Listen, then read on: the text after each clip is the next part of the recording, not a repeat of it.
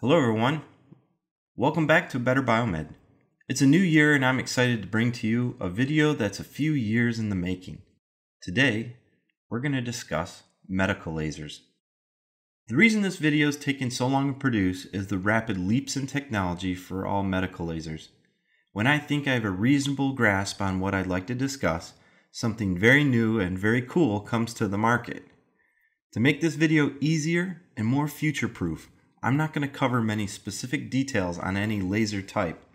This is going to be a general overview. Lasers have taken the medical field by storm. They're less invasive and they can easily treat areas that are inaccessible by scalpel.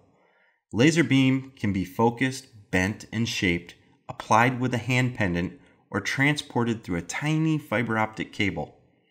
A medical laser can be the size of a toaster oven, or even the size of a Volkswagen. The major differences in the types of lasers is the wavelength of the light beam that's generated and the frequency of the pulses of light. How these beams interact with the tissues determines how they're used to treat patients. Let's take a look at the various types of lasers you'll encounter. There's 5 general types of lasers. Type 1 is the gas lasers.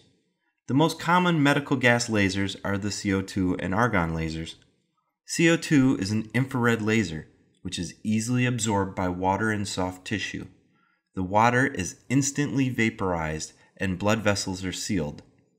CO2 lasers are usually really tall with a turret at the top that contains mirrors and optics to guide the beam to its destination.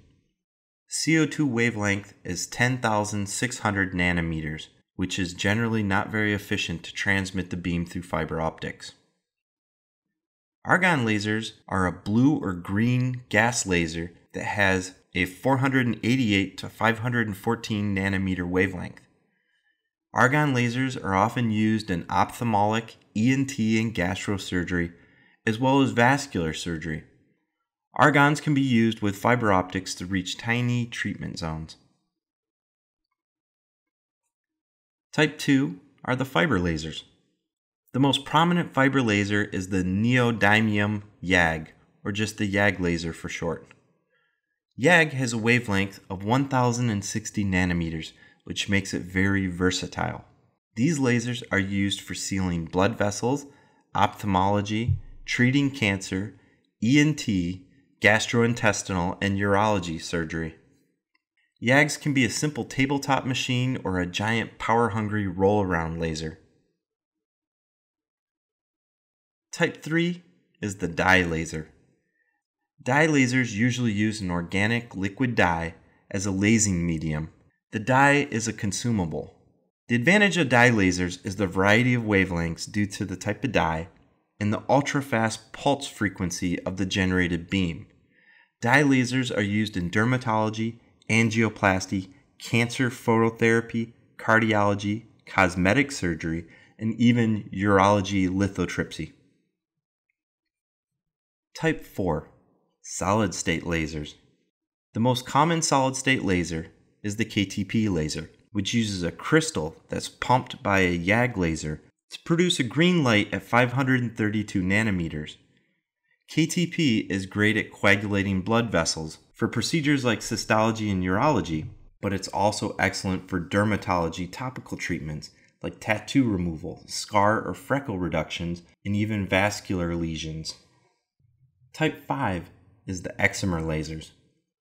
Excimer lasers use a noble gas like argon, krypton, or xenon, and a reactive gas like fluorine or chlorine to create a powerful ultraviolet beam that can pulse at an extremely high frequency. These lasers can remove exceptionally fine layers of surface material through ablation without damaging surrounding tissue. Excimer lasers are generally the largest lasers, but they can perform the most delicate of surgical procedures like eye surgery or angioplasty.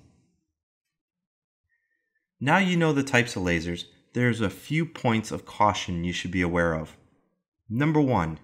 Use correct laser safety goggles whenever you enter a room where a laser is turned on. The goggles have a specific wavelength engraved on them, and that wavelength is specific to a type of laser. A KTP goggle may not be appropriate for a CO2 beam. All medical lasers can and will damage your eyes in a microsecond. Please be careful.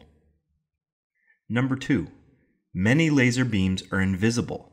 They can and will burn you or other objects if you cross their path. You might not feel the burn the moment it happens. Number 3.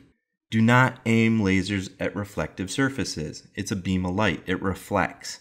Ensure there's no stainless steel in the path of the beam, especially in operating rooms when you're setting up the laser. Number 4.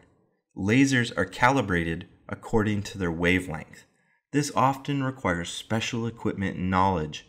Most lasers are better to be serviced by a contractor. We consider that the cost of doing business with a laser. That's all I have, guys. Thanks for watching this video on medical lasers. I could have easily made an hour-long video on lasers and how they're used in hospitals, but this is just a brief overview. If you have any questions or concerns, please leave them in the comment section below. If you like this video, please subscribe, give me a thumbs up. 2020 is going to be a great year for medical technology, and I'll be releasing videos as fast as I can produce them. Thanks again for watching.